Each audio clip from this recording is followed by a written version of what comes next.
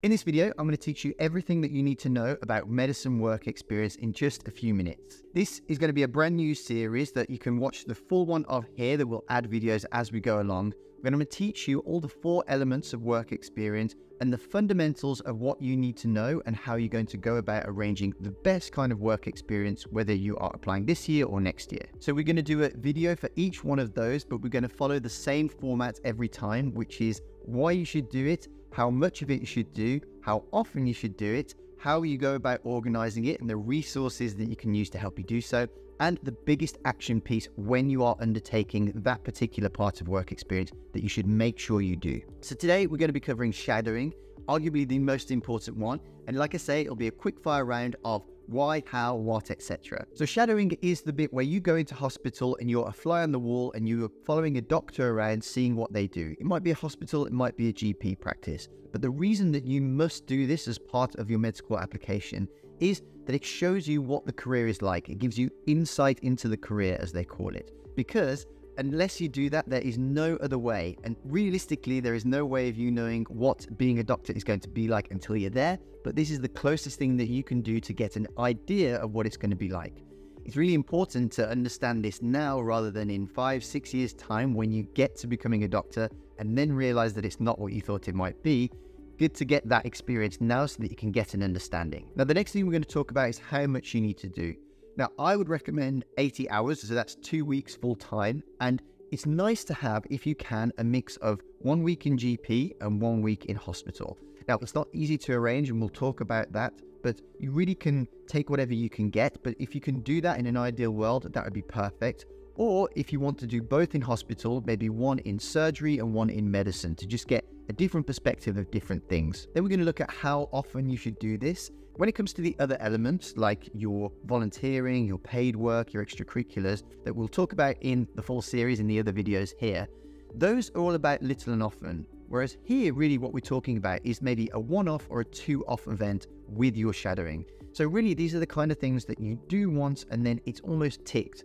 Now, if you can get more, it's great. This is something that we want to have done and squared off before we go on to the more intense part of the med school application. Now, the biggest difficulty people have with shadowing work experience is the actual getting it. And that is the hardest part. And I will tell you that it will be very difficult. Even now, outside of COVID times, the persistence that you must show to get it is quite large. And you might need to do several dozen attempts before you even get a bite. So the key is to persist, and this is partly why they want to see that you've done this, because they want to see that you've got the grit, the determination, the persistence to keep going until you find something that is worthwhile and a really good placement. Now, the most effective way is not to send out an email blast to loads of people, because obviously emails get ignored, and you can think of your email inbox, how many times you've just seen an email asking you to do something and you've just not paid it any attention. Now, the best way is either in person, if you can. I mean, that is a bit of a stretch to go to a local hospital, or calling.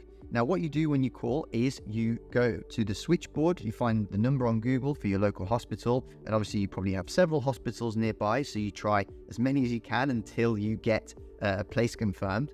But what you do is you call the switchboard and you say, could I speak to, and you pick a department of medicine. So it might be pediatrics, it might be orthopedics, cardiology, any of them, and they'll all be listed on the hospital's website. And you ask to speak to the medical secretaries. Now, they will be able to direct you and help you with that. Now, some will be polite, some will be rude, but those are the people that you need to speak to. That's why I think going in person sometimes, it's very hard to say no to somebody. It's harder on the phone, it's even harder in person. So usually if you go and show a bit of charm and just introduce yourself and explain what you try to do, they're much more likely and inclined to help you than if you just send an email blast to everybody. Now, it's similar with the GP practices, and the beauty of this is that typically, unless you're living in a really rural area, you should have several practices within a 10-minute walk. So you want to go into all of those either in person or again on the phone and do exactly the same. Just explain what you're doing, you're applying to medicine, and you just need some help, and could they please help you arrange a placement for a week, a couple of weeks, really whatever you can get. Now, a really good resource for this is either Google for your big hospitals, but also a website called NHS Choices allows you to search and can put in your postcode and find all the GP practices within a certain radius, and you can set that radius, and it'll give you the list of everyone that you can try. Really fantastic resource. Now we're going to look at the action that you need to take while you're on that placement. And for shadowing, by far the most important thing is to keep a log. Now, medical schools really won't care that much about the prestige of the hospital you went to, who you shadowed. All of that stuff is nice but almost irrelevant. The most important thing is, as we said at the start, the purpose is to gain insights into medical school or into what life as a doctor is like. So you need to demonstrate that you've understood those things. You need to show if you've seen a really important case or something that really struck you. What were the details? What was the situation? What disease or illness was that patient suffering from? And then what did you learn? What skill did you observe in the doctor? What trait? What impact did that have? How did you learn about it? What reflection do you have on it? These are all really important things to take away. And when you're on a placement, like I was when I did my very first shadowing and I watched these operations and I saw hernia operations and all sorts of weird and wonderful operations, I thought that I would never forget it.